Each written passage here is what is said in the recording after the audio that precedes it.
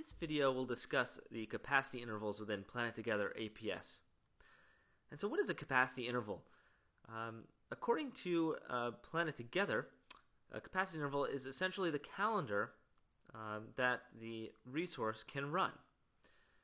So you'll see here on my resource number 1 here, I have a capacity interval, this green block. It's called first shift, and it runs from 7 a.m. in the morning until 7 p.m. at night. It's a 12-hour interval, meaning jobs can run on this resource during those periods of time. There are two main types of intervals in the system. There's a recurring interval, and there's an occurrence of one single interval. So we call these, if intervals are in a recurrence with each other, we call them a series of intervals, and if they're an occurrence, it's just a one-time thing. It's just called an occurrence. So you can see here, it might be hard to tell in the video, but there's a hash mark on these intervals, which lets you know that they're in series with one another. And if I right-clicked on one, I can open the single block series, or I can open the single occurrence, or I can open the series and modify everything in this capacity interval. So first we're going to dive into one interval, then I'm going to show you how to apply it to different resources, and I'm going to talk about some of the different types of intervals like offline and clean out and overtime. So to take a look at your interval settings, or to change the time span, you simply right click on one of the capacity intervals and open series. And here's your capacity dialog. It's telling us that this is a normal online capacity interval. It's starting at 7 a.m. going to 7 p.m., so a period of 12 hours. It's utilizing one person, and so its capacity hours are 12. I'll talk about number of people in a second. You also see the name up here, which you can change. And it's basically like a calendar in your email client. It's got some of the similar rules, like recurrence. In this case, we're recurring weekly, and we're recurring on Monday, Tuesday, Wednesday, Thursday, Friday. We're skipping Saturday and Sunday. There's a lot of little nuanced features in here. It lets you very specifically tell PlanetTogether where you want to have capacity.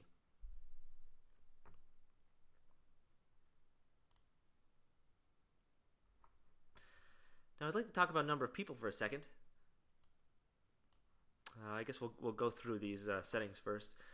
So number of people. For right now, the block is default to set at one person.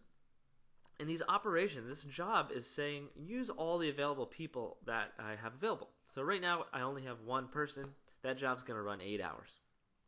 But let's say I have now 2 people assigned to that shift. Bump it up to 2. I'll hit apply. And you'll notice the job shrinks in half. Since 2 people are doing the work now, it gets done twice as fast. You can think about it like that. So that's how number of people work. This is helpful when if you had a multitasking resource or shift or labor capacity a pool. Say you had 5 people working on this resource and one of them calls in sick.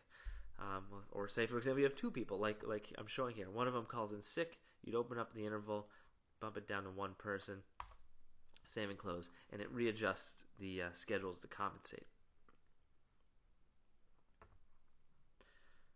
So I'd also like to talk about how you assign these capacity intervals to different resources.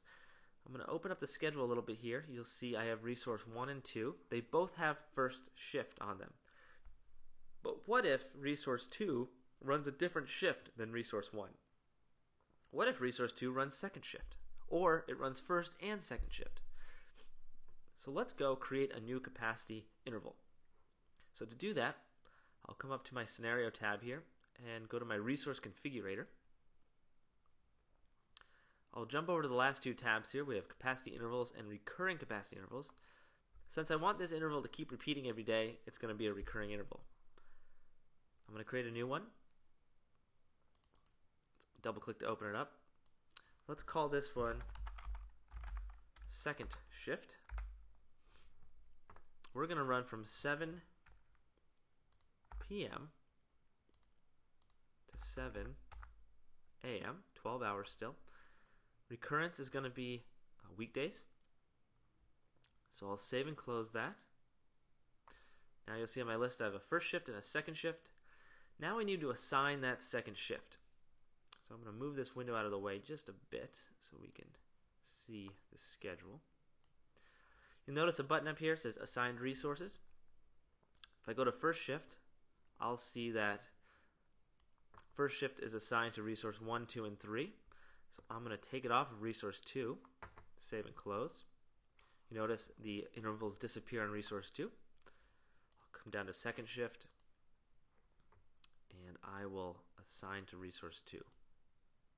And I think I said in my example I want first shift and second shift on resource 2. So I'll come back to first shift, reapply resource 2, save and close.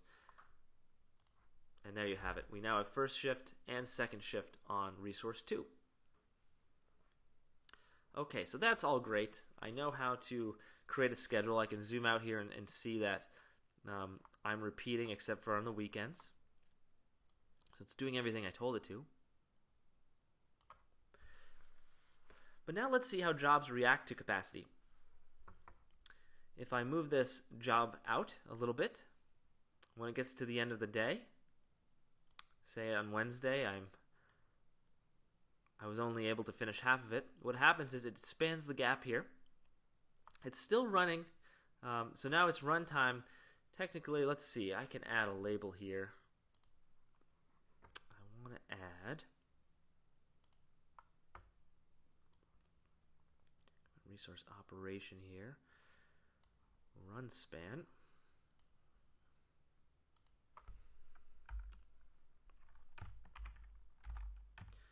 Call this run, and we'll call this block length.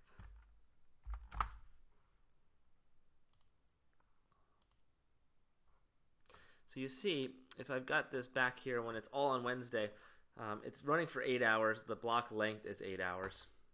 As I move it over here, it's still running for 8 hours. It's just the block length expands on the screen like you see it. The expansion is just to show that it's spanning from Wednesday to Thursday and it's finishing Thursday. It's still running for 8 hours, but it's just spanning that gap. This is useful to see when jobs span a day or span a weekend. Now let's play around with the different types of capacity. If you go down to the bottom of the Gantt, you'll see a Capacity Tools little button. You can also find the button here, Capacity Tools. If you click it, you'll get a menu bar at the bottom here. So let's add some off-time intervals. There's different types of intervals. There's online, which you see in green here. There's overtime, which is still online time. It's just you can assign a different cost to it. There's potential overtime. It's pretty much the same as overtime, just has a different kind of look to it. There's offline time, which the resource would be down for.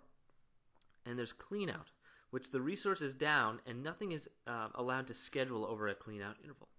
So let's see how each of these react. So let's add an offline interval. We're going to add one to resource 1 here. It's easy to do. I just click on the offline interval and I click where I want to put it. And let's call this break time. Save and close. And I can now drag it where I want. So let's put it right at the end of the day here. And now what happens, if my block gets into the break time, it has to span the entire time. Whereas if I move my break, see if I can move my break a little earlier. I've got this 4-hour break in here, which is pushing my job through the whole day. So that's a very long break, but I think you get the idea.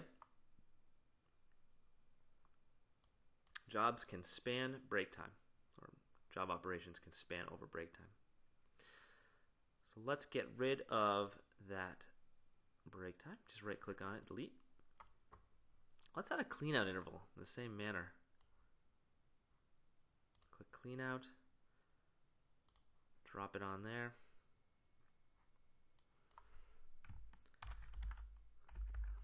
Let's name it clean. I think I can adjust the size of it like this too. So a cleanout is saying that nothing can schedule over the time. Once you hit a cleanout interval, it's almost like resetting the resource. So if I try to drop this job onto this capacity interval, it's going to push it afterwards. So that's nice. You can create a gap in your schedule of a cleanout where nothing is allowed to schedule. And I can simply right-click on that and delete.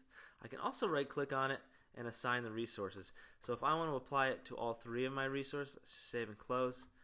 And now you see it's on all three. I can zoom out a little here to show you that. I can also delete from all resources.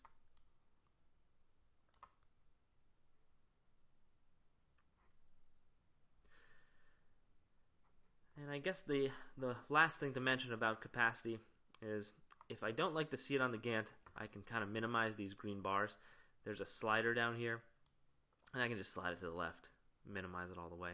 Or I can make it very large if I want to read, because you can also put notes on these guys. If I open the series and I say notes, let's see. Notes will also appear, so you can set custom notes for each capacity interval if you want to see that. So bring that down and hide those. And that's a little video on capacity intervals. Feel free to comment on the video. If you have any questions, please reach out to us at PlanetTogether. Thanks for watching.